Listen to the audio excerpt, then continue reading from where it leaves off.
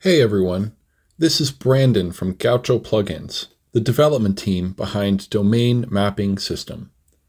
In the last video, I installed WordPress for the primary domain on my hosting server. But what if you want to host multiple domains on the same server? Or use the new domain you purchased as an alias of your primary domain?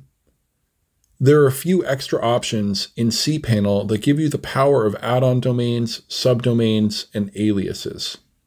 First, what is an add-on domain? An add-on domain is an additional domain on your hosting server, which means it's going to have a separate folder specifically for that domain. An add-on domain is totally unrelated to any other domain on the server. In the hosting control panel, you can just click Add-on Domains, then add your new domain. After that, you can go back and install WordPress for that domain. Let's go to the second option, Subdomains. Subdomains can be used for free without buying a new domain name. You'll need to add the subdomain as an A record to point to your hosting server, like I did in earlier videos.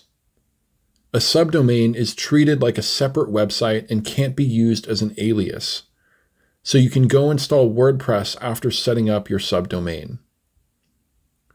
To set up a subdomain, visit Subdomains in your hosting control panel.